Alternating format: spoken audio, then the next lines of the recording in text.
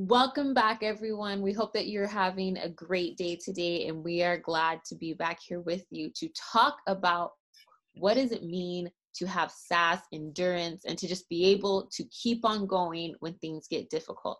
Now, yesterday, if you remember, we introduced you to a character in the Bible named Amos, a person, although a character, like he's a real person. And we talked a little bit about the journey of Amos and who he is, where he comes from, what God is asking him to do, and the snags along the way that he ran into as he was going out and doing what was asked of him. And so after hitting these snags, or while hitting these snags, we could say that endurance played a huge role in his journey. Endurance played a huge role in him carrying out what he was asked to do. And it was not easy. And so we're going to talk a little bit about that today. Thanks, Candice. So if you weren't here yesterday, I'm Amy, and that was Candice who was just sharing with you. And so we've looked at Amos, who is a prophet. Now, important things to know, in biblical times, if you were a prophet, the penalty of your prophecy not coming true was death. And we don't talk about that a whole lot because it feels like, well, how could a prophecy come true? And we usually think prophecy something way off in the future. But there was a really distinct role in the ancients' minds of how prophecy worked. And so this was incredibly risky business. We talked about Amos wasn't trained. He was a shepherd and trying to figure out, he had been enduring and he had already been experiencing the oppression, the effects of oppression, the struggles there. And so Amos would already be able to talk about a court system that was corrupt, businesses that were corrupt, people who had sexual immorality and struggles, and they were just in general kind of abusing the powers they had, and there was even religious corruption.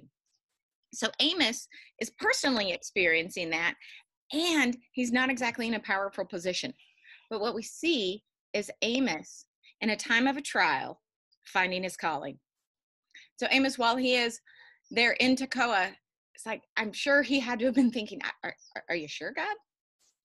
But as he journeys, and part of that, Candice and I were talking, and this idea of journeying is part of the endurance.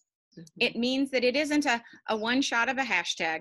It isn't simply going through something one time, but it's recognizing that there's something systemic and something bigger that's taking place. We all have places where we have bad days. That's not what Amos is talking about. This is beyond a bad day. This is ongoing struggles, snags, difficulties, and oppression. And so Amos endures as he journeys.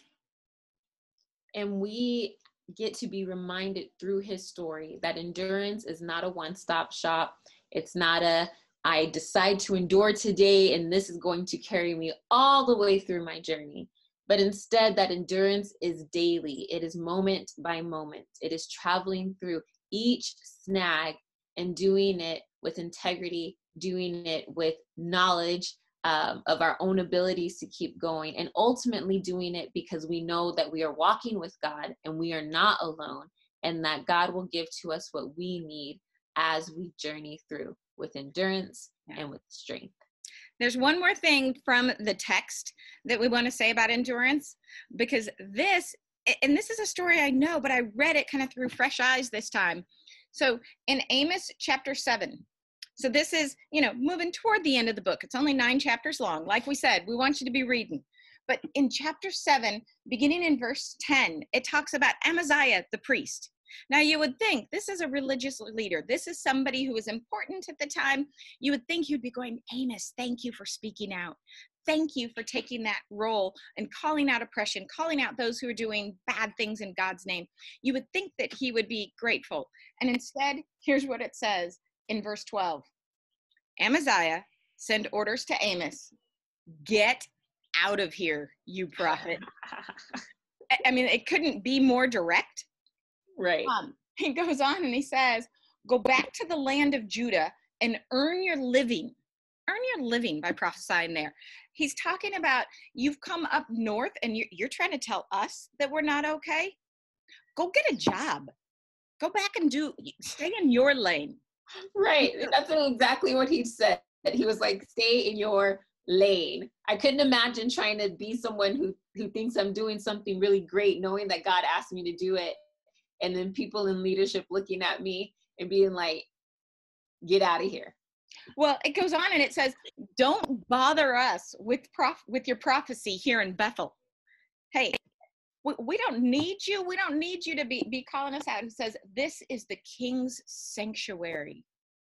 We already have the status quo and we're comfortable with it. And it's a national place of worship. Y'all, if there was ever a passage that kind of pushes us toward being able to pay attention to what's going on and the struggle for endurance, because Amos wasn't trying to be disrespectful of leaders, and we are very, very privileged in many ways within this Episcopal tradition. You've heard from Bishop Buddy last week, who was denouncing using St. John's and using the Bible as a prop.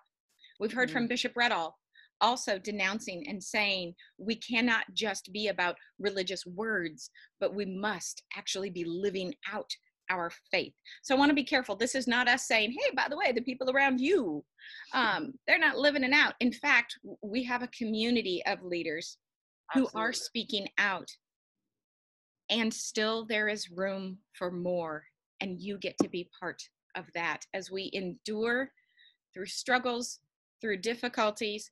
And I think the last thing that I would want to say, and then I'll let Candice wrap it up, is while what's happening in the world is certainly on our minds, we also know that some of you, apart from what's happening in the world, have your own struggles, have your own places where you are seeking to endure and to find a little spunk, to find a little sass, and to find a way through. And so may you also know that in whatever place you're struggling, that there is endurance and that God is with you. And there are always going to be people who are going to tell you, here's why you can't. But we have the creator of the universe constantly coming alongside saying, it may take longer than you want, but here's why you can. Absolutely. And so that is our prayer for you today, that you be reminded that you have got what it takes, that you are not in this walk alone, and that as you are enduring, you're being strengthened and you are taking on the journey that God has placed before you.